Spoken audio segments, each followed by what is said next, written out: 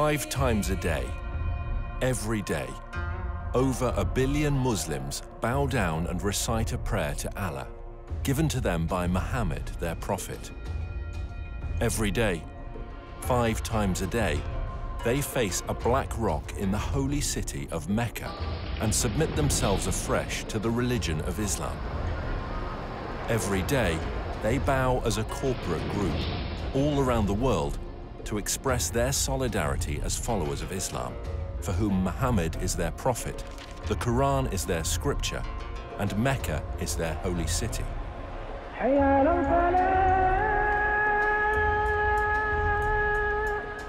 However, as archaeological discoveries are beginning to point to a different story, scholars are seriously examining and challenging the facts about the founding of Islam. And if they're right, how will it affect Muslims today? We have tools at our disposal that have never been available before. Modern technology is allowing us to reconstruct the opening years of Islam and to understand things that have puzzled historians for years. All over the world, universities, museums, and libraries are putting ancient books and writings on the internet for scholars to access. Now we can check these ancient manuscripts with just a few clicks of a mouse.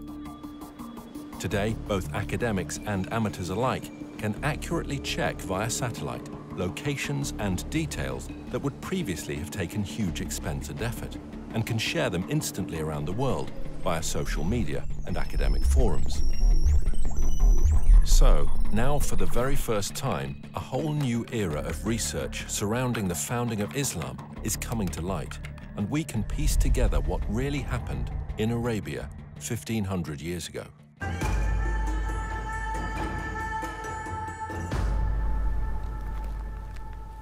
Writer and historian Dan Gibson has lived most of his life in the Middle East.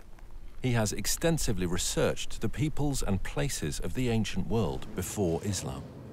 I first came to Arabia in my early 20s, and I've spent more than 30 years exploring every corner of this amazing part of the world, piecing together evidence for a radical new theory, which I believe will change our understanding of the past. Years of study have led me to the conclusion that Islam began somewhere other than where the conventional histories suppose, and that in early Islamic writings there are clues and references that reveal the hidden truth about the Mecca mystery. Back in 2002, I had occasion to visit a conference on Nabatean studies organized here by the Al Hussein bin Talal University. During the conference, I had occasion to speak with leading archaeologists from Saudi Arabia and from Jordan. I asked them specifically about the archaeological record in Mecca. While not wishing to be named or quoted, they admitted that there was no archaeological record in Mecca before 800 AD. I had expected them to defend the opinion that Mecca was a walled city with houses and gardens and public buildings and temples. They said no, there was nothing like that there. Did you know that the name Mecca is mentioned only once in the whole Quran? Muslim scholars link other names with Mecca, names such as the Forbidden Gathering Place, or the Holy House, or the Place of Becca, or Weeping. All of these terms are universally associated with Mecca today. Nevertheless, the Quran itself does not tell us in so many words that these all refer to Mecca. Muslim scholars see no reason to debate this, but in recent years, some historians have raised questions. They have noted that Mecca was a barren place and not located on the ancient caravan route. People have imagined that the caravans carried incense, spice, and other exotic goods. But according to recent research, by the time of Muhammad, the age of frankincense was now long over, and the Arabs engaged in a trade of leather and clothing, hardly items that could have sustained a large city that was described as the mother of all cities and the center of the trade route. Look at this map. Where do all of the trade routes intersect? There are 3 places in northern Arabia that could be described as the center of the trade route. What is interesting is that Mecca was not even a stopping place because it was not even located on the caravan route. In this film, we will find out why there is a total lack of archaeology in Mecca from the time of the Prophet Muhammad, why descriptions of Mecca do not tally with the landscape, and how an early Islamic civil war altered the truth about Islam. While Muslims all over the world believed that their holy city and their founding leaders all lived in Mecca in Saudi Arabia, Dan Gibson believes the evidence actually points elsewhere. During my studies of Arabian history, I've come across evidence that points not to Mecca, but to northern Arabia as the founding place of Islam. Up until now, no one has ever questioned that Mecca is the holy city of Islam. Every Muslim believes that he should pray towards the Black Rock in Mecca. But years of study and countless trips to all parts of the Arabian Peninsula have led me to a radical new understanding of Islamic history. I believe that in the process of understanding Islamic history, a fundamental error has been made. It wasn't a deliberate falsehood, it was just a misunderstanding of what happened during the founding years of Islam. So later Islamic writers corrected what they thought was an error in earlier histories when it was actually the truth. Is it possible that over 1 billion people who follow the religion of Islam misunderstand how and where their religion began? And if so, what implications does this evidence have for the average Muslim who wants to follow the instructions of Muhammad, his prophet? We are going to have to examine a time in history and a setting that few of us understand. For centuries, the histories of the classical world and Middle East empires have been discussed, but little effort has been given to the history of Arabia. This ignorance is true not just of the West, but also of the Arabs themselves. The Prophet Muhammad was born in 570 AD, at a time and a place that few people today really know about. His grandfather and his father were Nabatean merchants, and in fact Muhammad himself married a merchant woman. One day, Muhammad was meditating in a cave and an angel visited him. The angel taught him words of praise to Allah. Later, his wife convinced Muhammad that it really had been an angel and he was in fact called to be a prophet of God. During his lifetime, he had many visits from the same angel, and each time there was a new revelation. These revelations from the whole of the lifetime of Muhammad become gathered together to what we know today as the Qur'an. Adel Ishamari studied Islam at the Islamic College in Kuwait. Over the years, he and Dan have formed a good friendship and have often found themselves drawn into deep discussion about faith and its history. كانت رسالة محمد هي أن في إله واحد وأن هو آخر الأنبياء الذي أرسلهم الله. وهذا الشيء أغضب كثير من المتواجدين في مكة بسبب أنهم كانوا يعبدون آلهة أخرى وهي الأصنام. كثير من الأصنام كان موجود هناك وكانوا يعبدون هذه الآلهة. ولهذا السبب بسبب غضب الناس عليهم صار اضطهاد على محمد وعلى القلة من أتباعه. فقرر محمد وأتباعه الهجرة إلى المدينة. Muhammad and his followers suffered persecution. So he and a few of his followers fled to Medina. Now that city actually converted to Islam and Muhammad established a government there. And in fact, we can date the Muslim calendar from this period of time. Shortly after this, his followers started attacking caravans, growing in power, growing in number, until eventually more and more people joined them, to the point where they became an expanded military presence, in fact, throughout the whole of Arabia.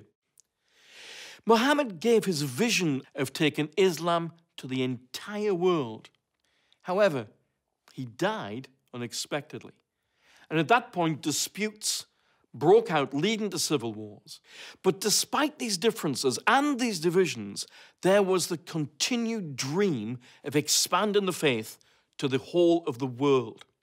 Eventually, much of North Africa and Central Asia became under the control of Islam. And today, Islam is the second largest of the world's religions.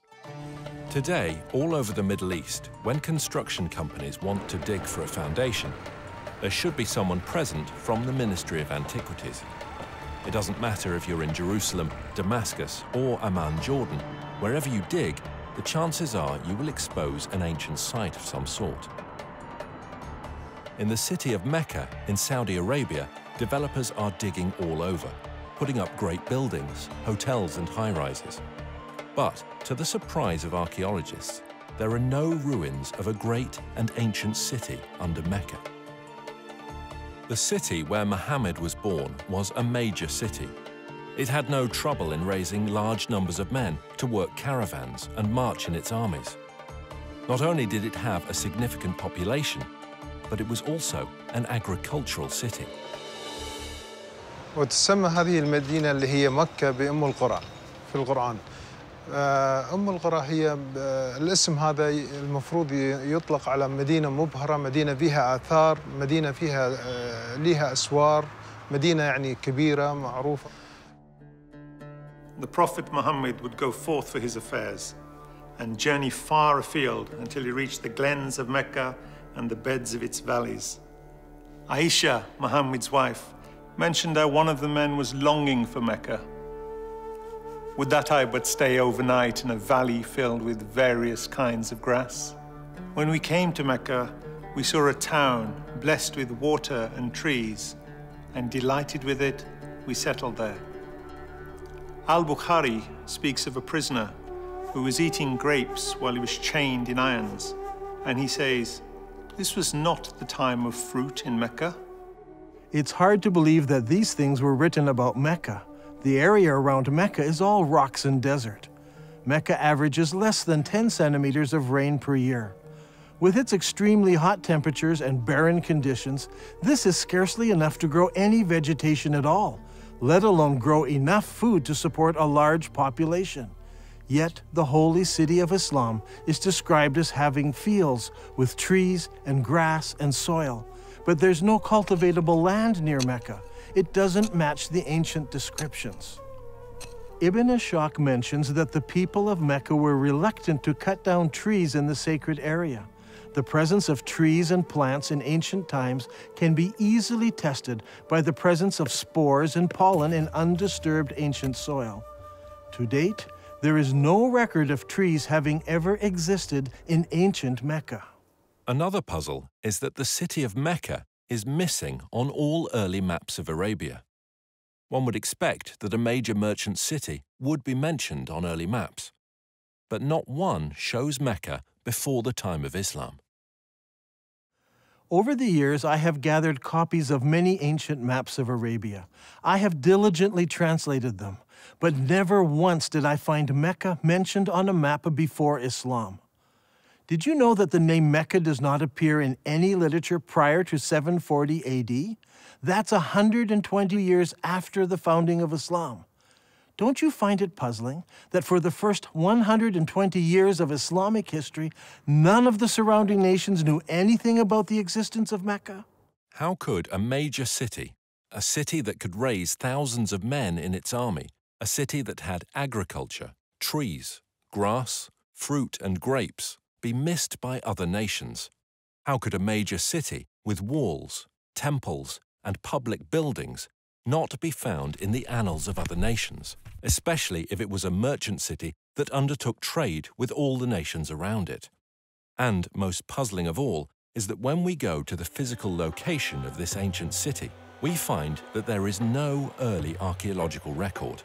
It was an insignificant location, not even on a trade route. Many historians today have come to the conclusion that the accounts of the founding of Islam are all myths. Obviously, there is a great discrepancy between what Islamic records tell us and what the archaeologists have been finding, so the conclusion they draw is that the Islamic records are just fabricated myths. In my years of study, I have become convinced that the early records are not myths, but that they refer to another location that fits all of these descriptions. I believe that Muhammad was born and raised in another place, and that Muslims are facing the wrong direction when they pray. According to commonly accepted Islamic history, the Kaaba was a major shrine in the city of Mecca and the focus of pilgrimage in Arabia. A good starting place might be studying the pilgrimage before the founding of Islam. وكما دون المؤرخ الطبري بأن هناك كان نوعان من الحج والعمرة. الحج الأكبر أو الحج الأصغر، وكان جد محمد كان يؤدي العمرة قبل الإسلام. This Umrah before Muhammad was at a time when the focal point of Arabian pilgrimage was to a place known as the Forbidden Gathering Place. This location held many pagan idols. وهذه الأسماء كانت موجودة قبل الإسلام، ولكن ما زال المسلمين إلى حد هذا الآن يستخدمون نفس الأسماء، ولكن هي الأسماء هذه جتنا من الخارج، يعني من الوثنية، ليس أسماء إسلامية. In order for us to understand what was happening in pre-Islamic Arabia, we need to understand the importance of holy places in ancient Arabia. From ancient times, Middle Eastern religions have equated gods with regions rather than being universal. Modern readers of history have long been influenced by Greek and Roman concepts of the pantheon of gods and have failed to realize the significance that the ancient Arabs applied to gods of specific regions. In the eyes of the ancient Arabs, there were gods who lived in Mesopotamia, gods who lived in Egypt, and gods who lived in Greece, and so on. Arab merchants passing through an area would respect the local gods. They were not opposed to gods of different places. What they were opposed to was the representation of a god in human or animal form. They preferred to use geometric shapes. For instance, here is a god in the shape of a block. That one over there is shaped as a triangle. Each of these gods were considered local gods and must be respected when passing through their territory. Such a view of religion naturally leads to accepting territories and locations as being sacred to specific gods. Thus, the area around a temple, such as a particular valley or remote desert location, could be considered as sacred. It would have a precinct where people could gather, even with their enemies, and be safe, because violence was forbidden in the sacred precincts. When tourists enter the majestic beauty of Wadi Rum here in southern Jordan, they're so often taken up with the exquisite beauty of this valley and the rugged mountains that they miss a temple dedicated to the goddess Lat, or Allat as some call her. This Nabatean temple had a sacred area. It was located in front of the temple, with the mountains marking off the sacred area. Before Islam, Arabs were divided into many groups. They worshipped different gods and often fought amongst themselves over tribal issues. The one thing that held them together was the pilgrimage to a common ancient meeting place. The Qur'an calls this Masjid al-Haram, or the Forbidden Gathering Place. Masjid means gathering and is translated mosque today. Before Islam, there were no mosques, so the masjid was simply a gathering place. The Forbidden Gathering Place was a sacred place of refuge and security, where regular activities ceased and violence was forbidden, or haram. The concept of haram, or forbidden, is very strong in Islam. في القرآن ذكر المسجد الحرام، وهو المسجد الحرام في المدينة الإسلامية المقدسة، ويعتبر المسجد الحرام وما حواليه من المدن هو منطقة محرمة. Allah has made Mecca a sacred sanctuary, and it was a sanctuary before and will be so after.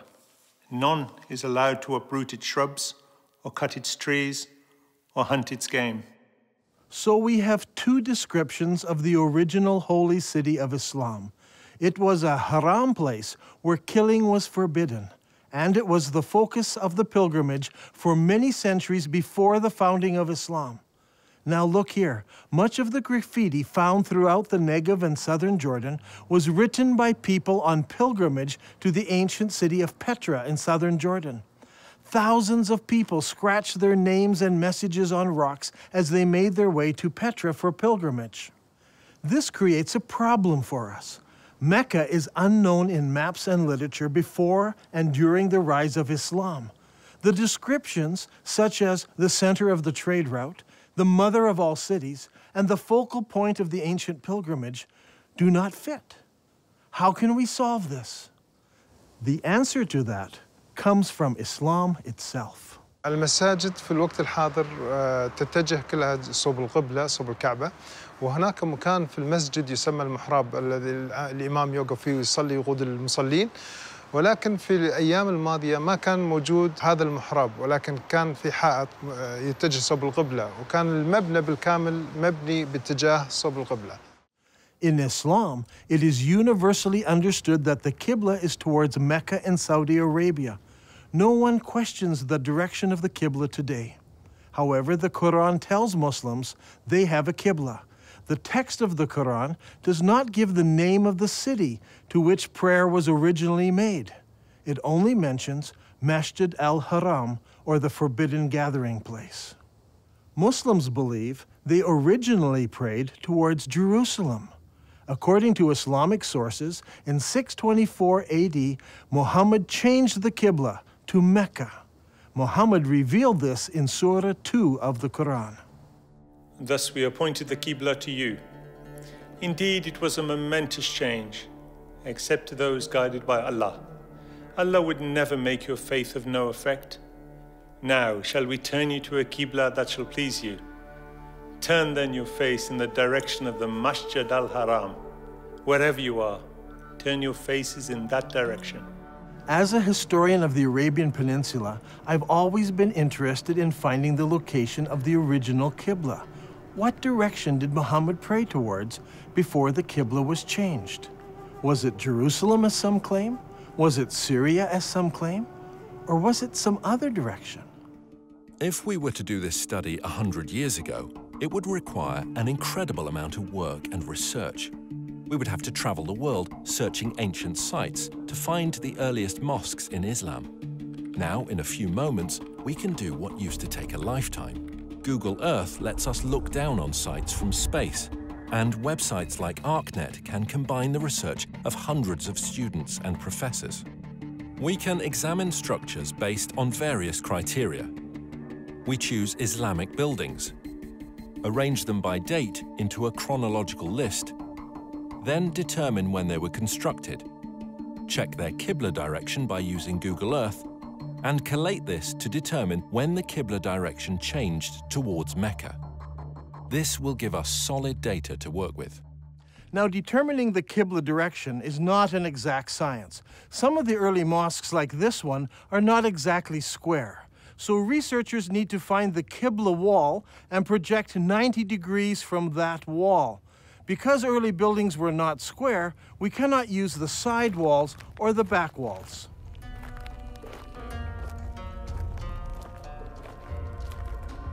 This is the mihrab of an old mosque. The early Arabs set the Qibla direction using the stars, and they were very accurate. The best way to determine the Qibla direction is to visit the mosque and use an actual accurate GPS unit. Not every mosque can be used for this study. Many of them were totally reconstructed over time, so much so that it is no longer possible to determine their original Qibla direction. However, a number of mosques survive. For instance, there is a mosque called the Mosque of the Two Qiblas in Medina. Islamic history tells us that it was in this very mosque that the companion leading prayers was told of the Qibla change. So he turned around and started praying towards Mecca. The question is, where did he originally face? Muslims have a ready answer. He prayed towards Jerusalem. Now today, the Mosque of the Two Qiblas faces Mecca. But in 1987, the mosque was completely torn down so it could be rebuilt.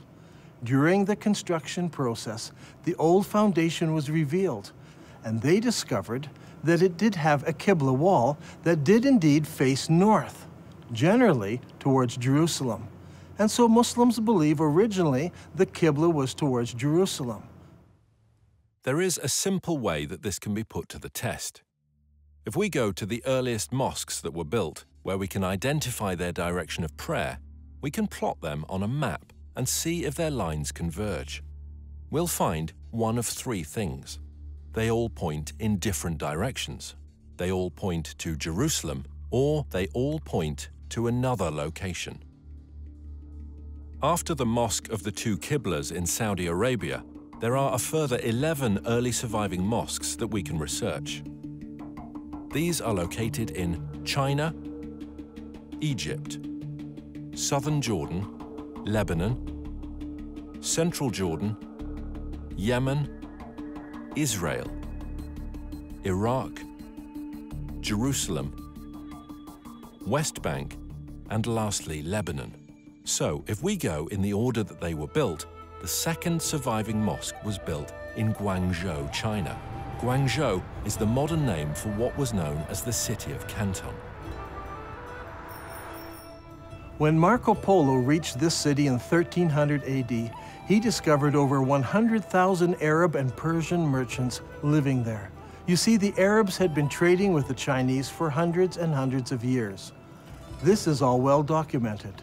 And so Abu Waqas, an uncle of Muhammad, traveled to China on a trade mission. And according to Chinese manuscripts, he built a mosque for the Arabs in Canton in 627 AD, or 6 years after the founding of Islam. I personally examined this mosque and used a GPS unit to determine the mosque's Qibla direction. What I found was surprising. This mosque does not face Mecca. It faces 12 degrees north of Mecca, meaning that it does not face Jerusalem either. Its Qibla passes south of Jerusalem. The next mosque was built in 641 AD, about 20 years after the founding of Islam, in the town of Fustat, just outside of Cairo. This mosque was rebuilt and enlarged several times, so that today the original foundation is no longer evident. However, a description of the original ground plan of the mosque survives, and the Islamic records tell us that the first Qibla pointed east and later had to be corrected towards the south, towards Mecca. The next surviving Islamic building is the Umayyad Palace, built here at Humayma in southern Jordan. Around 700 AD, or about 80 years after the founding of Islam, the Abbas family built a large manor house here. This house had no special mosque area. Rather, the faithful would line up here in the courtyard to pray. This house has a Qibla direction, but it is not towards Jerusalem. The following year, a new mosque was built in Baalbek in Lebanon. Notice that its Qibla does not point to Mecca. 1 year later, the Umayyads built a large and impressive mosque here on the citadel in Amman, Jordan. This mosque points south. Mecca is over there. A couple of years after this, in 705 AD, or 84 years after the founding of Islam, Muslims constructed the Great Mosque of Sana'a in the capital city of Yemen. While this mosque points in the general direction of Mecca, it actually points to the west of Jerusalem. The following year, in 706 AD, the Umayyad Muslim rulers built Khirbat al-Minya, a large palace complex in Israel on the shores of Galilee. This palace complex had a specific room used as a mosque. According to the inscription set into a gateway, it was built 87 years after the founding of Islam by the Muslim ruler Al-Walid. This building and its mosque do not face Jerusalem. That same year, the Muslims also built the Wasit Mosque in Iraq. Originally, archaeologists claimed that this mosque pointed to Jerusalem. However, further research has shown that this mosque points south of Jerusalem. The next mosque is the Al-Aqsa Mosque in Jerusalem itself. This mosque is not the temple dome, but rather the old mosque to the south of the dome. This mosque is already in Jerusalem, but it also has a Qibla, and it does not point to Mecca. The next mosque we come to was built in 724 AD, 103 years after the founding of Islam. This is the Khirbat al-Mafja Mosque near Jericho in the Jordan Valley. This palace was built near the end of the Umayyad dynasty. By looking at the floor plan, we can see that the palace and its mosque faced south rather than towards Mecca. That same year, a mosque was built at Anjar, about 58 kilometers from Beirut. It was built near the end of the Umayyad period, and no more than 30 years later, it fell into ruins and eventually was abandoned. Since it was never rebuilt, we can easily determine the Qibla direction, which does not point towards Mecca, or Jerusalem.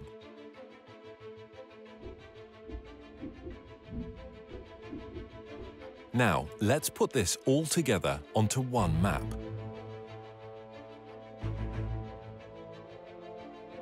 The result is amazing. During the first 100 years of Islam, 100% of all the surviving mosques we have located so far face a spot in southern Jordan rather than Mecca. From north, south, east and west, mosques all face towards one spot. This isn't some small error in determining the Qibla direction. They all specifically point to just one place. Directly under this point is the ancient city of Petra. This is a city that is well known to us today. It is a popular tourist site. Tourists come from all over the world to marvel at the great temples and the monuments in this city. Could it be that Petra is the mother of all cities described in the Qur'an? It was the focus of the ancient Arab pilgrimage. So could Petra also be the birthplace of Muhammad and the founding city of Islam? دان غريب، يعني أنت تقول إن البتراء لكن البخاري يقول لنا هي القدس. فشلون تبي نفكر في هذا الأمر؟ شلون تبينا نقبل هذا الشيء؟ يعني البخاري قال لنا القدس. Every good Muslim tells me that Muslims used to pray towards Jerusalem. They know this because Bukhari tells them this. And I agree, Bukhari says it was Jerusalem. But Bukhari is writing some 200 years after Muhammad, and he's writing more than 100 years after the Qibla change took place. So he's not an eyewitness. He's just collecting what people are remembering. And he actually notes several conflicting ideas that were circulating at the time. While some people were offering morning prayer at Quba, a man came to them and said, "A Quranic order has been revealed to Allah's apostle tonight, that he should face the Kaaba at Mecca. So you too should turn your faces towards it." At that moment, their faces were towards Syria. And on hearing this, they turned towards the Kaaba at Mecca. I believe that originally Muhammad, while living in Medina, prayed north towards Petra, which was in the Roman province of Syria. By the time Bukhari was collecting his stories, people had forgotten Petra, and everyone remembered that their great-grandparents prayed towards Syria. دان القرآن يقول لنا مسجد الحرام في مكة. فيا ترى مكة وين موقعها الحقيقي؟ Those who bring up the argument about Mecca raise an interesting point. I agree that in Islamic literature, the name Mecca is synonymous with the first holy city of Islam. When Muhammad was a young man, the people decided to rebuild the Kaaba. In the rubble, they found several building blocks with inscriptions written in Syriac, the language of the Nabateans. They found a Jew who could translate it for them. "I am Allah, the Lord of Mecca. I created it on the day that I created heaven and earth and formed the sun and moon, and I surrounded it with 7 pious angels. It will stand whilst its 2 mountains stand as a blessing to its people with milk and water." The word Mecca is an ancient Semitic word which means to weep or lament. If a location was assigned the title Mecca, it would mean the place of weeping. The name Mecca has never been used of Jerusalem. It appears only once in the Bible in Psalm 84. Here it is used in reference to a valley of weeping. But the Quran also speaks of a valley of weeping, where Hagar was weeping over Ishmael. The Quran places this story in Mecca, which is the early name for the place where the Kaaba was built. Surely this location was not Jerusalem, which is built on top of a mountain and not in a valley. I think the answer is quite simple. There were many major earthquakes in Petra, such as the one in 551 AD, only 19 years before Muhammad was born. We are told that during that earthquake, much of Petra was destroyed. Petra could have been called the Valley of Mecca because so many people were killed over so many years from all the earthquakes. If Petra is the holy city of Islam, then there should be evidence of Muhammad's tribe, the Quraysh, around Petra. If Dan Gibson can find Mohammed's tribe, it will greatly support his theory that Mohammed was from the Petra region and not from Mecca.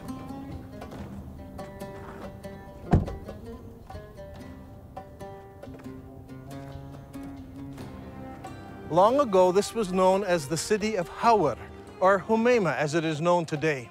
Archaeologists have uncovered a farmhouse belonging to the Abbasid family and a mosque built sometime later. When the Muslims of Iraq defeated the Umayyads of Damascus, they wanted a member of Muhammad's family to support and legitimize their revolt. And so they came here to Humayma, 27 miles from Petra. It was here that they found Muhammad's family and the Quraysh tribe. They didn't go to Mecca in Saudi Arabia or Medina. They came here to Humayma, 27 miles outside of Petra. It was here that they found the Quraysh tribe and the family of Muhammad, not in Saudi Arabia. So far, we have discovered that the early mosques of Islam all faced the ancient city of Petra. But does the city of Petra fit the Islamic descriptions of the original holy city of Islam? There is a story told by all of the early biographers of Muhammad. It concerns Abdullah, Muhammad's father. He was working in the field one day, and he came home with dirt on his hands. He went into his first wife and said, "Lie with me," but she refused because he was dirty. So he went out, washed off the soil, went into his next wife, Amina. She conceived, and in this way, Muhammad was born. What is important to us about this story is that all of the early writers use the same word for the dirt on Abdullah's hands.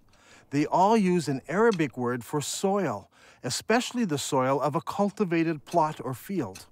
The problem is, there is no cultivatable land near Mecca. However, when we come to Petra, we discover that Petra had water, fields, and trees. According to archaeologists, there were private and public gardens, as well as running water brought into the city through aqueducts and clay pipes. Archaeologists have described fruit trees, grapes, and gardens existing in ancient Petra. Even today, there are cultivated plots of land between Petra and El Beida, which is 5 kilometers away. By analyzing ancient soil, researchers have discovered that only 100 years ago, the hills around Petra were covered with trees, including oak, juniper, pistachio, and carob. Not only did the holy city have trees and fields, it was also a walled city. Ibn Ishaq says, and they surrounded him by the walls of Mecca. Now this is very puzzling because Mecca had no city walls. Some think perhaps this was a house in Mecca, but Ibn Ishaq specifically says the walls of Mecca. But Mecca was not a walled city. So what about Petra? Petra was built in a valley. On either side of the valley were large mountains with cliffs. These cliffs were as good as city walls. So the people of Petra built walls from one mountain cliff to the other mountain cliff, both on this side of the valley and also on the other side of the valley. So Petra had city walls. Another distinctive feature in Petra is that it contains a very unique stream. Now, usually you have a valley with mountains on one side, mountains on the other, and a stream running down the center of the valley. But in this case, long ago, earthquakes cracked these mountains so that there is a crack in that mountain, water runs through that crack, across the valley, and out the crack in the other side. The Nabateans built a colonnaded street from one mountain to the other mountain, and beside it was a rainwater course. Let's go down there. Now, in Islam, one of the duties of the pilgrims is to go 7 times between 2 mountains called Marwa and Safa. What is interesting is that Bukhari tells us that Muhammad chose to do this, running in the rainwater course between the 2 mountains. But there are problems. Safa and Marwa are just small rocks. Today, they're housed right inside of the mosque building. As you can see on this drawing, there was no rainwater course between these two rocks. But here in Petra, the description fits exactly from one mountain to the other. There are 4 ways into the Petra Basin. Since Petra is in a valley, one could enter from either end of the valley. During the year of the contest of Mecca, the Prophet entered Mecca through its upper part. But there were also other ways of entering Petra. The ancient records tell us that the holy city could be entered and exited by a crack in the rocks. In Arabic, this is called a thaniya. Al-Bukhari mentions this several times. Allah's apostle used to enter Mecca from the high Thaniya and used to leave Mecca from the low Thaniya.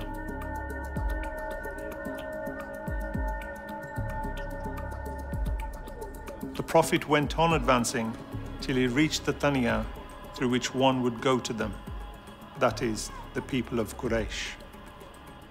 There are 2 Thaniya entrances. One of these is the famous Sikh that tourists pass through to enter the city. The other is on the far side of the colonnaded street and leads into a maze of canyons that eventually empty out into Wadi Araba below the Dead Sea. Petra also has many temples. Over here is what is known today as the Temple of the Winged Lions, or the Temple to Al-Uzza. Behind me is what is known as Qasr al-Bint today, or the temple to the god Dushera. This short chain of mountains here was the home to the god, and here in the very heart of the mountains is the temple to this god, El-Dushera. Now, Ibn Hisham relates to us a very interesting story. It's very early in Islamic history. Only a few people have converted to Islam at this time. One of those was a man known as Al-Tufail bin Amr of Mecca. He accepted Islam on one of his journeys, and once he returned home to Mecca, his wife also decided to accept Islam. Al-Tufail then tells his wife to go to the temple of Dushera and cleanse herself there. In the sacred area, there was a trickle of water where she could wash herself. She did this and returned home and learned about Islam. Did this story take place in Mecca, 1,000 kilometers away, where there is no temple to Dushera? Or did it take place here in Petra? If it did, then Dushera's temple is there. She would have come down to this temple, washed herself, and gone home. Is there a temple to Dushera in Mecca, in Saudi Arabia? No. There are no temples, no cracks in the rock, no water stream, no city walls, no grass, no trees, nothing. It's all here in Petra. And for the first 100 years, every mosque in the entire Islamic world pointed here to Masjid al-Haram, the forbidden gathering place, here in Petra. There is no other city in the world that fits this description so perfectly. Now, Al-Haqtab had so harassed Zayd that he forced him to withdraw to the upper part of Mecca, and he stopped in the mountain of Hira, facing the town. It's interesting to note that in this account, Mount Hira is located in the upper part of Mecca. If you go to Mecca today, the cave of Hira doesn't face the city. But here in Petra, the high side of the city is north of the colonnaded street, and the low part of the city is south of the colonnaded street. In effect, the city was divided in half by the colonnaded street. If Petra is the holy city of Mecca, then the cave where Mohammed received his first revelation should be located there. The ancient records say that the cave faced the town, and that it was low down since Muhammad tried to climb the mountain to throw himself off. If that's the case, I think I know just the spot, but we'll have to go over there.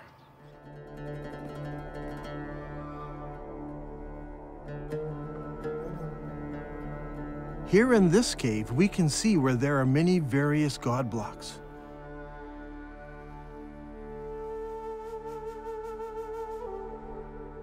Up there is a large crescent symbol. This is just the sort of cave where young men would go to contemplate the meaning of life. The descriptions and location of this cave are just like the ancient records describe it. Just outside of the city, the entrance facing the city, and evidence that people spent time here in religious worship and meditation. I think that this is one of the holiest spots for all of Islam, and it's here in Petra.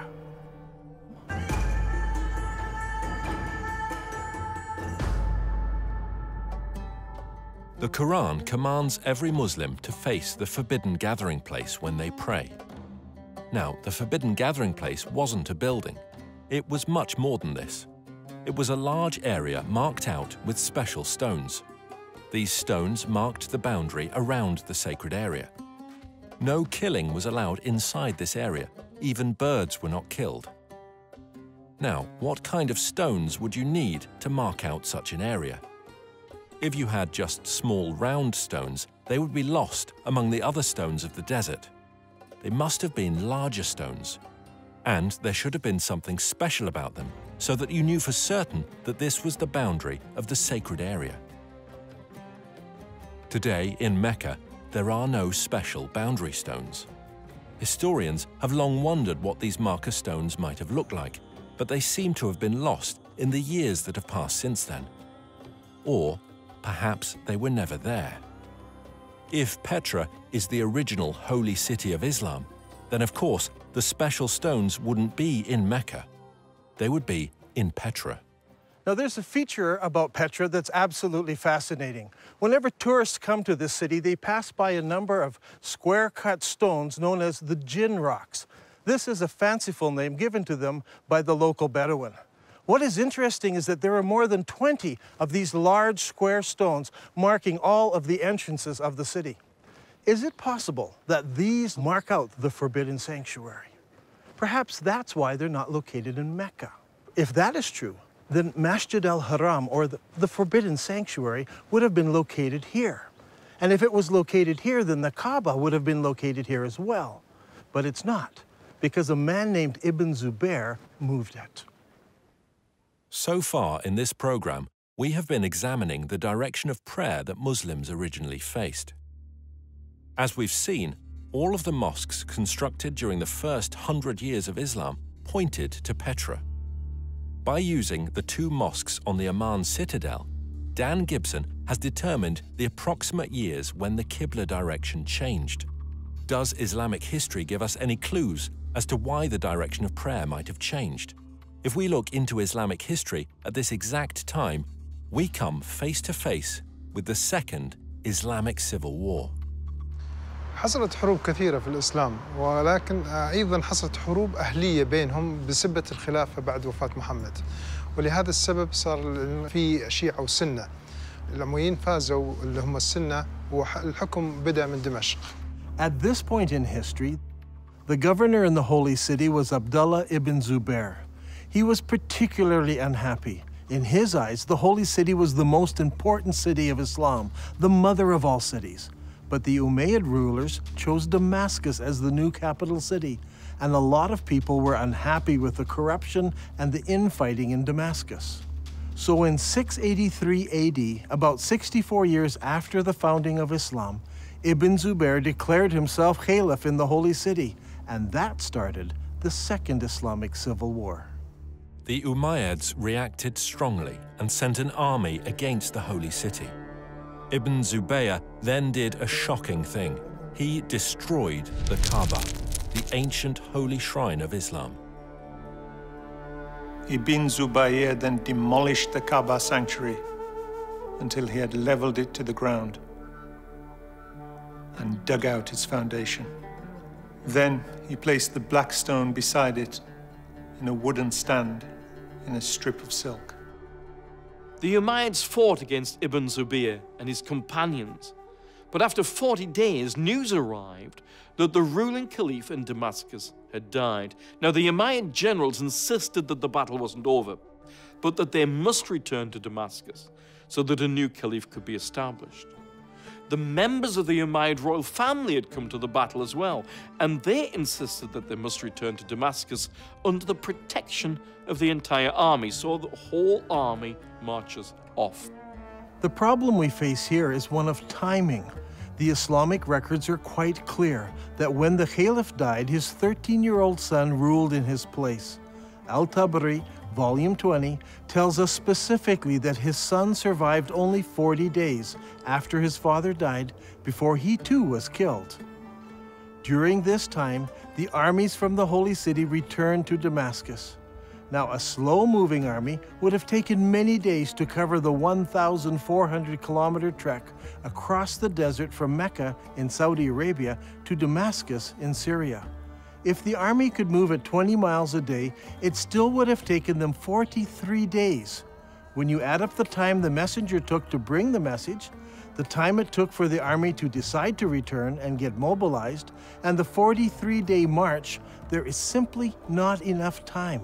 Mecca is too far away to be believable. However, if the holy city was Petra, then the distances would all be drastically reduced. This problem of distances plagues Islamic history again and again. Mecca in Saudi Arabia is simply too far removed to fit many of the stories in early Islamic history.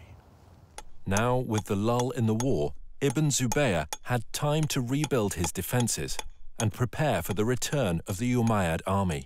Now I want to show you something. Here are some of the volumes of Al-Tabari's History of Islam. Al-Tabari managed to collect a massive amount of material that he writes about what happened during each year of Islamic history.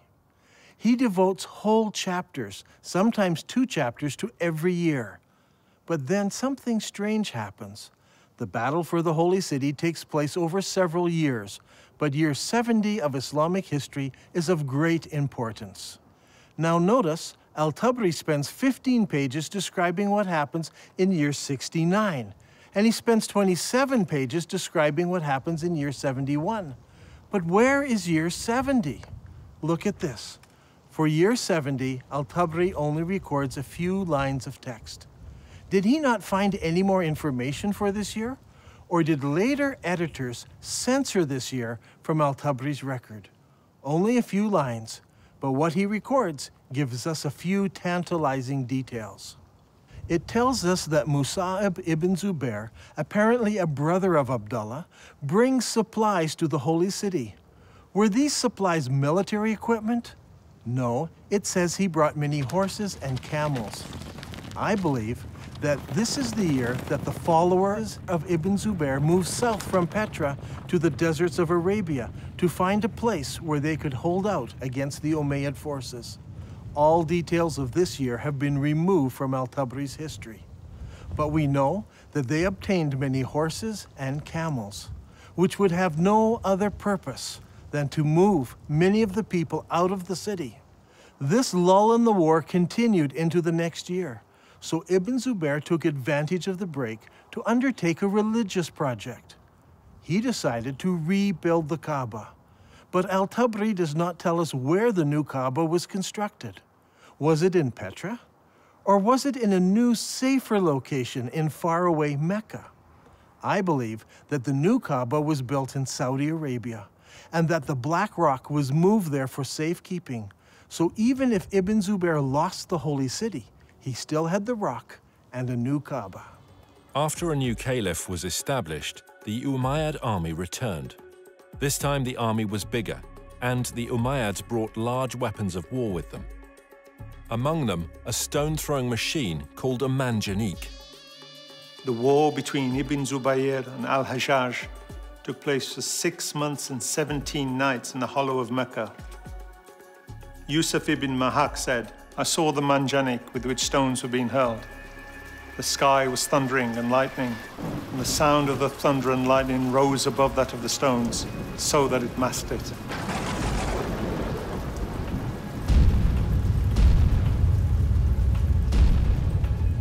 During the fighting, Ibn Zubair took refuge in a ruined building beside the Kaaba, and this began another battle, which completed the destruction of the Kaaba area of the Holy City. Eventually, Ibn Zubair lost the battle, but the cause was taken up by those in the city of Medina in Saudi Arabia and by the city of Kufa in Iraq. I believe that during this time, the Islamic world was thrown into contention. Should they pray towards Petra, or should they pray towards Mecca? The great Islamic empire had divided into two. Originally, the Umayyads ruled from Damascus, and they prayed towards Petra. But they were defeated in battle, and now the eastern part of the empire was ruled by the Abbasids, who all constructed their mosques facing towards Mecca.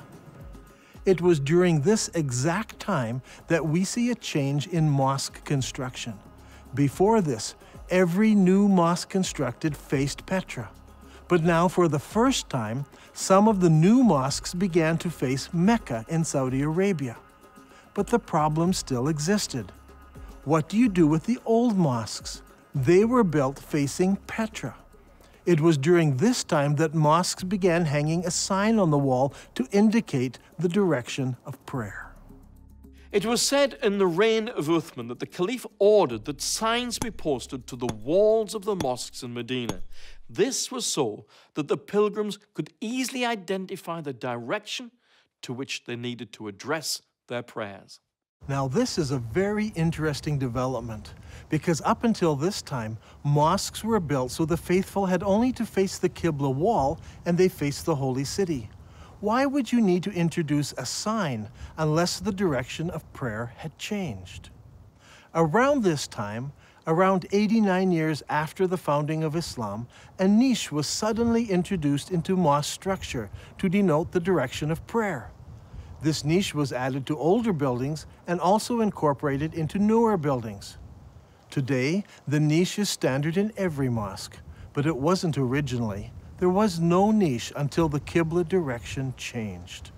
In the Civil War, the Umayyads still prayed towards Petra, but the rebels in the Holy City in Medina and in Kufa chose to pray towards the new Qibla in Saudi Arabia. When the armies of Kufa met Ibn Zubayr, Bujair ibn Abdullah al-Musli spoke. Praise be to God who has tested us with shackles and tested you by your forgiving us. Ibn Zubayr, we are people who turn to the same Qibla as you. What a strange phrase. We are the people who turn to the same Qibla as you. Muslim historians argue that this means the same Qibla as every other Muslim. But now that we have uncovered evidence of the change of Qibla at this very time, this phrase takes on special significance. The people of Kufa join with Ibn Zubayr in accepting his Qibla. This is key to understanding much of what takes place later. Even though Ibn Zubayr is eventually killed and seems to lose the civil war, the city of Kufa plays a major role in the development of the new Abbasid dynasty, and Kufa becomes a theological center and a place for copying Qur'ans. In the Islamic world, things were a mess. Not only were Muslims divided politically, they were divided religiously. Obeying the wishes of Allah as revealed by the Prophet Mohammed was at the very heart of Islam. Should you obey Mohammed and the Qur'an and face towards the forbidden gathering place in Petra? Or should you pray towards the sacred house and the Black Rock, which is in Saudi Arabia? So far, Dan Gibson has plotted the existing mosques from the 1st century of Islam, and they all point to Petra in Jordan. So what about the mosques of the 2nd century of Islam? Do they all point to Petra as well? Here is where things start to get interesting. During my studies, I discovered that the mosques built during the 2nd century of Islam point in different directions. This is what I call the time of confusion. 102 years after the founding of Islam, the Mosque of Ummah was constructed in southern Syria, in the ancient city of Busra. As you can see, the mosque's orientation does not point towards Mecca. But clearly, it does not point to Petra either. 5 years later, the ruling Muslims built a palace in the Syrian deserts known as Qasr al-Hayar al-Gharbi. This is a drawing of the floor plan of the palace and the mosque in the corner of the complex. The whole complex seems to face somewhere between Petra and Mecca. A couple of years later, Qasr al-Hayar-i-Shaki Palace was built about 100 kilometers north of Palmyra. If we examine the ground plan of the palace buildings, we notice that the palace and its mosque don't seem to align to either Mecca or Petra. Once again, it points in between.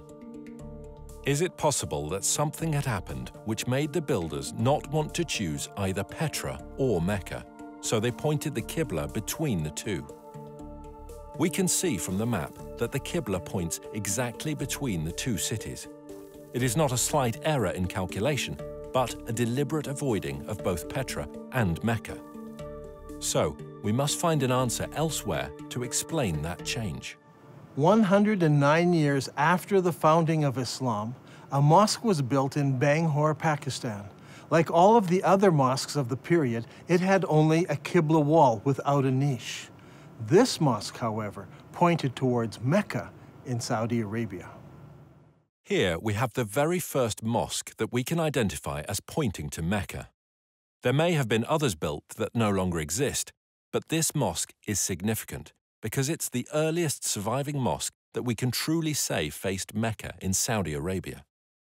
And what is astounding is that it was built about 100 years after the death of Mohammed.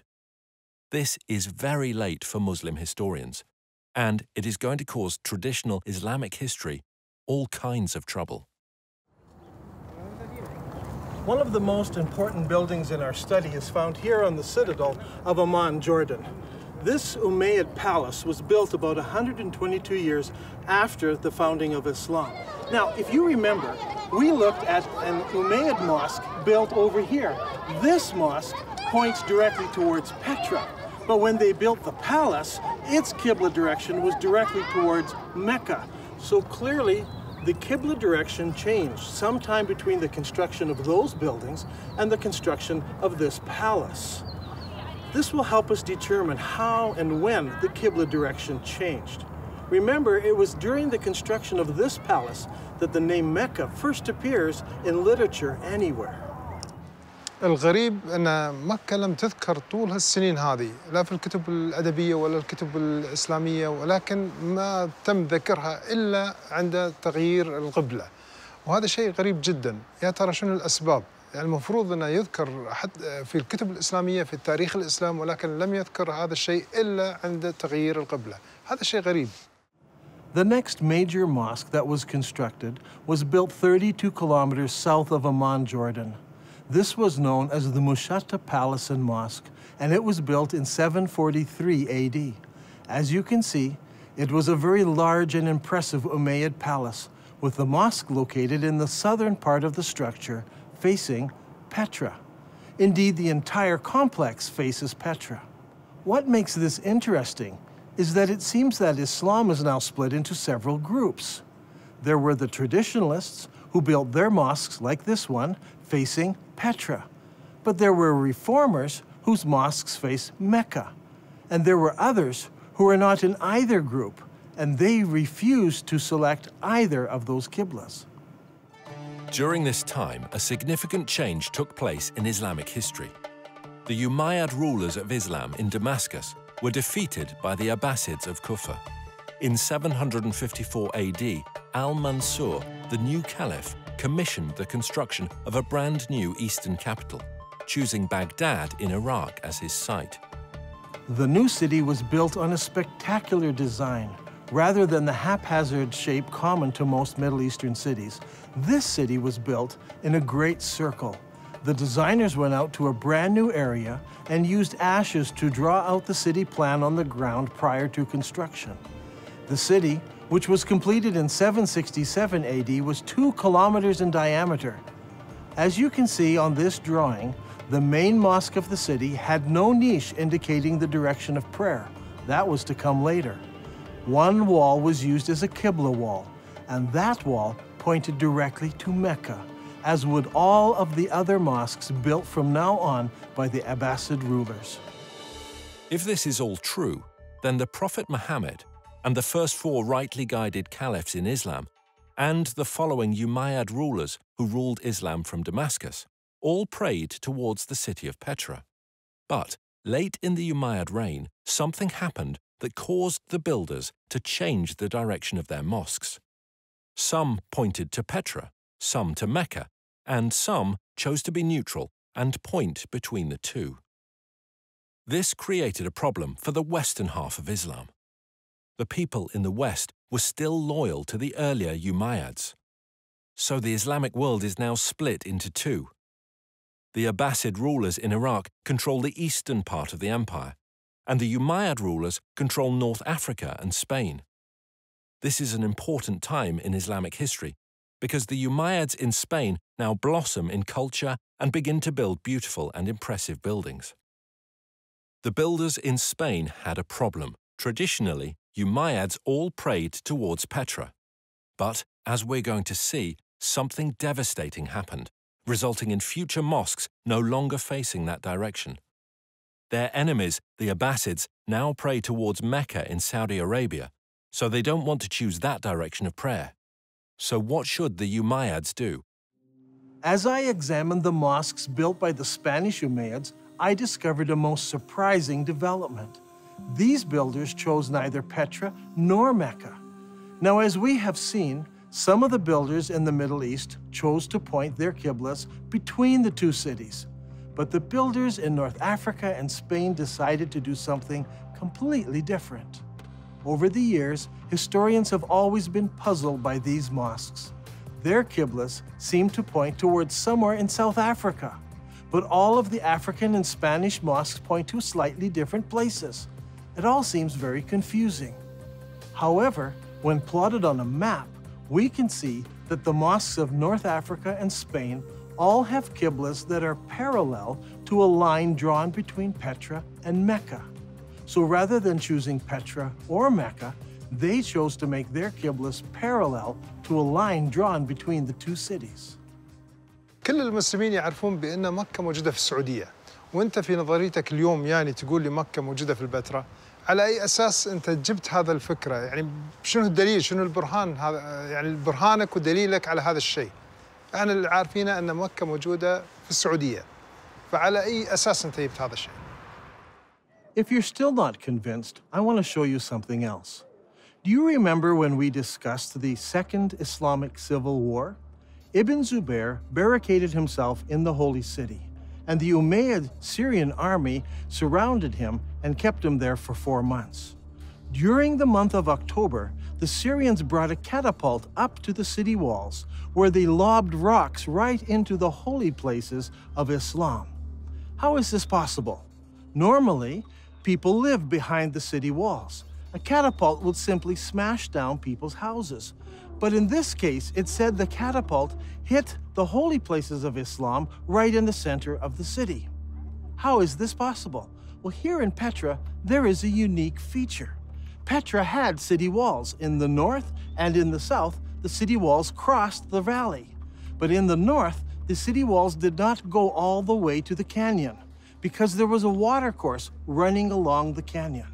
I believe the Syrians brought their catapult up the dry river course right to the place where they could lob rocks into the very heart of the city, hitting the Kaaba and the holy places of Islam. Archaeologists from Brown University have been digging here in Petra for many years. Their project was to excavate what is known as the Great Temple area.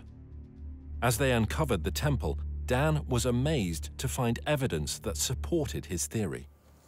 One of the interesting features of this building is that people built defenses here against attack. See, here in this doorway, they closed it in so they could defend themselves.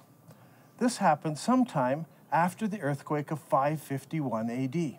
We can date the defenses of here by the roofing tiles that were used in the construction of these defenses. However, there are no recorded battles in Petra during this time. So we know this happened during the founding years of Islam. But this is not the only evidence we have. During the excavations, the archaeologists uncovered over 400 catapult stones. These stones are buried in about the right place at exactly the right time. This is an extremely strong indication that the battle took place here and that the first original Kaaba was close to this location. So, Islam was divided between the traditionalists and the reformers. The traditionalists prayed towards Petra in Jordan, and the reformers prayed towards Mecca in Saudi Arabia, and others deliberately choosing a middle path. How were they ever going to solve this dilemma? Petra, the city of weeping, suffered a fatal calamity. Massive earthquakes shook the Petra region, destroying buildings, temples, and houses. The damage was so bad that the city was never rebuilt again. The evidence for that first Kaaba is gone now. The catapult stones destroyed much of it. Ibn Zubair destroyed the rest. In 713, an earthquake destroyed the dam that diverts the water around Petra. So every year, floodwaters washed away whatever evidence was left. So, with the memory of Petra fading from view, the chroniclers of Islamic history, writing some 150 years later, would never mention it by name.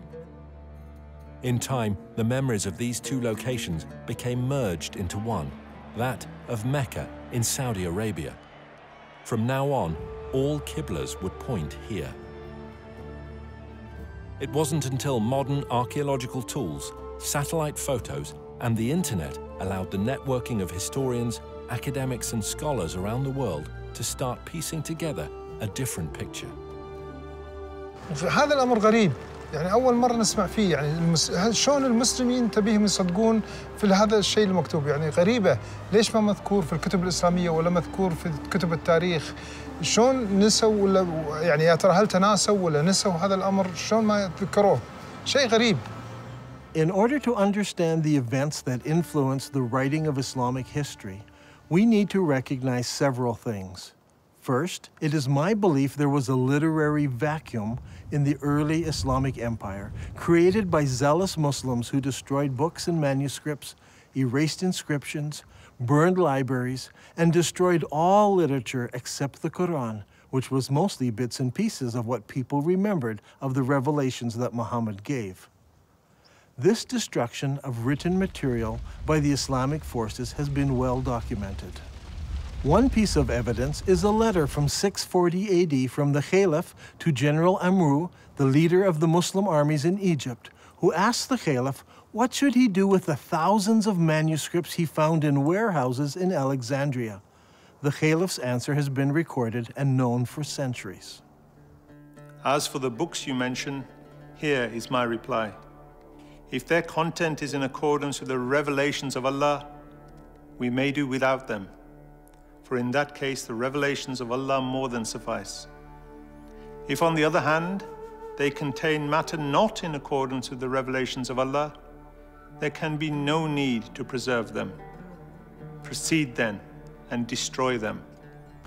The Muslim writer Ibn al-Kifti tells us that the books were distributed to the public baths of Alexandria, where they were used to feed the stoves, which kept the baths comfortably warm. They say it took 6 months to burn all that mass of material. Eutychius, the Patriarch of Constantinople, recorded that there were 4,000 baths that received books from the Alexandrian library. This burning of books, however, did not start in Egypt, but 4 years earlier in Persia. Caliph Umar's army met with the Persian armies in the Battle of Qadisiyah in the year 636 AD. In early January 637, the Muslim advance guard reached the outskirts of Ctesiphon and laid siege to the city for 2 months. Eventually, the city fell and the Muslims occupied it. During the fighting, the palaces and the library at Ctesiphon were deliberately burned. In the end, the only book that managed to survive in Arabia was the glorious Qur'an. When it comes to the history of the Qur'an, historians have struggled. It seems that most of the Qur'an was retained in an oral fashion rather than written form. While the Arabs were great memorizers and had the ability to retain the entirety of the Qur'an, the retention of materials in an oral tradition suffers from several difficulties. First, the accuracy of the memories of the individuals involved must be perfect. In the case of the Qur'an, arguments arose over the various verses, how they should be rendered, and if they should or should not be included in the whole. Second, the problem of transferring knowledge from the learned to the novice is often a difficult step. In the case of the Qur'an, most of the men who memorized the sayings of Muhammad were also warriors.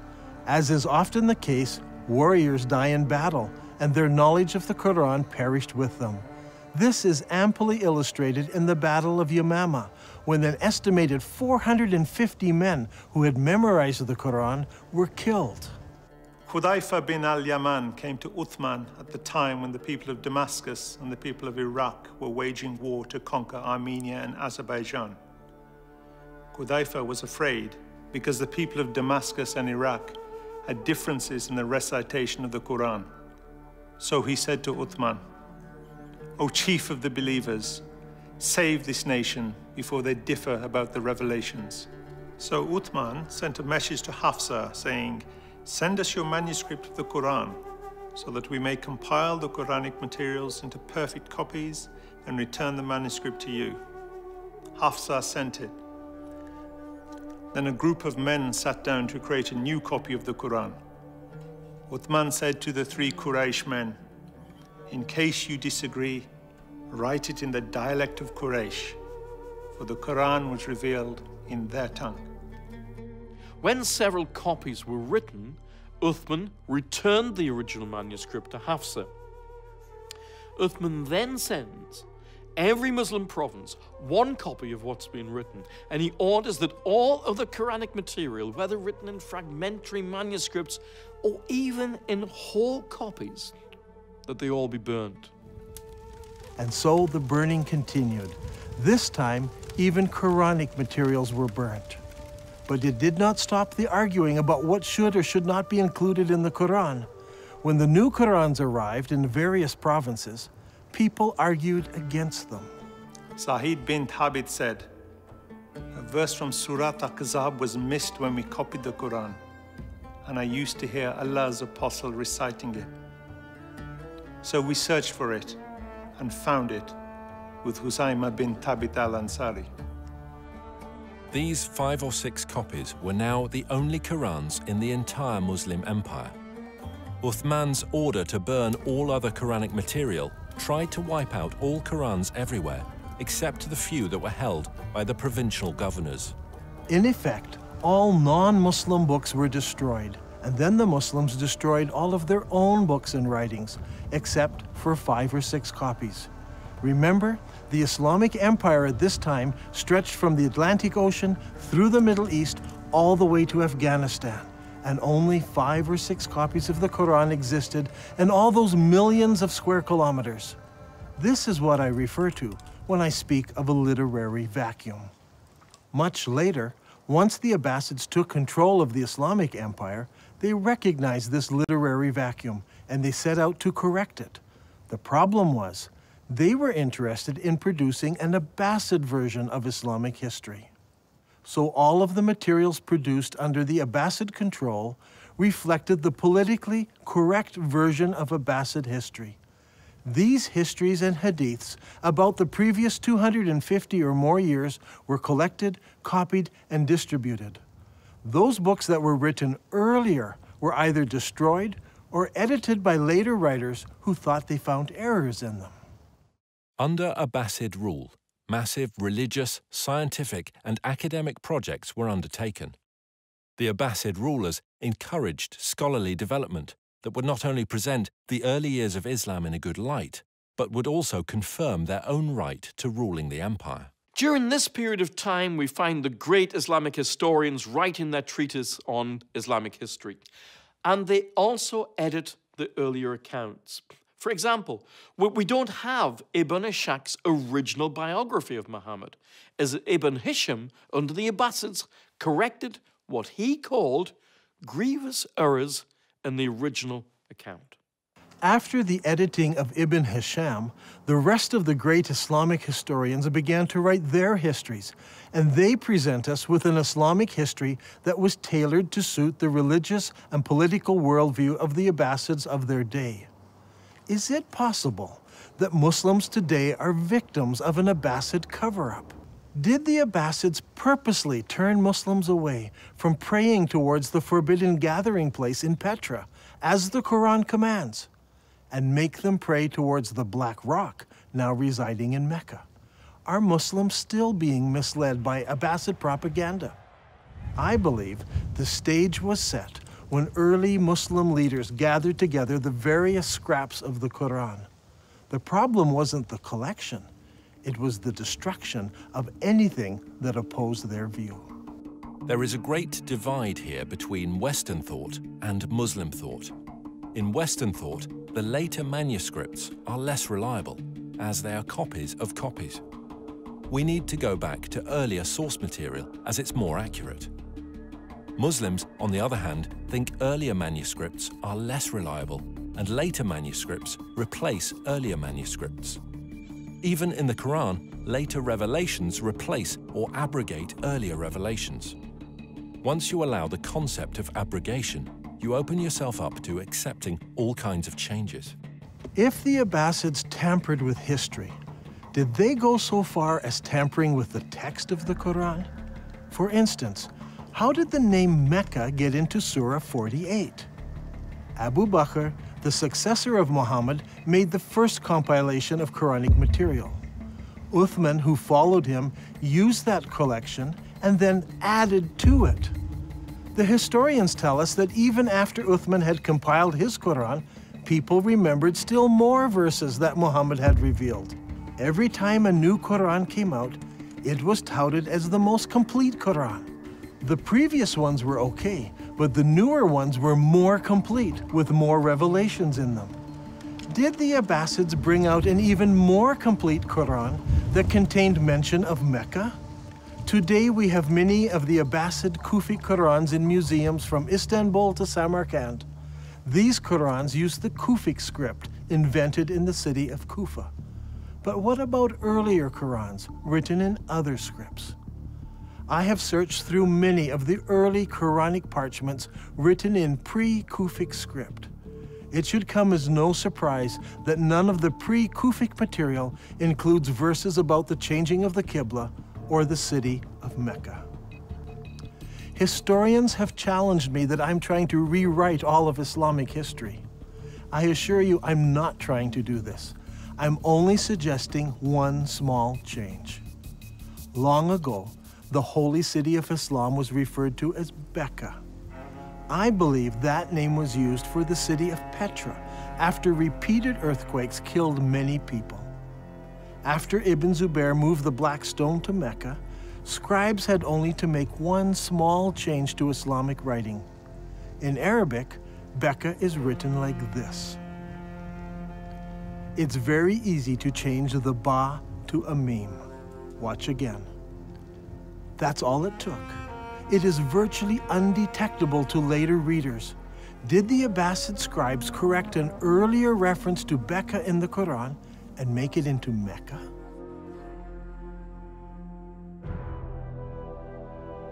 I believe that all of the evidence points to Petra as being the ancient city of Mecca, the founding place of Islam. All of the mosques of the first century of Islam point to the forbidden gathering place in Petra, and all of the descriptions fit Petra, not Mecca.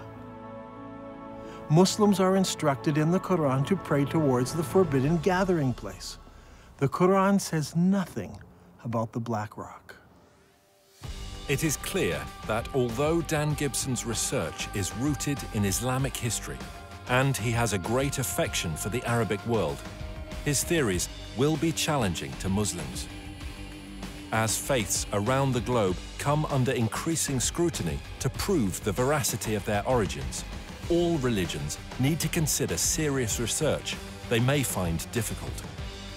Islam needs to ask if it is possible that over 1 billion people have been misled by Abbasid propaganda regarding how and where their religion began. And, if true, what implications does this have for the average Muslim today?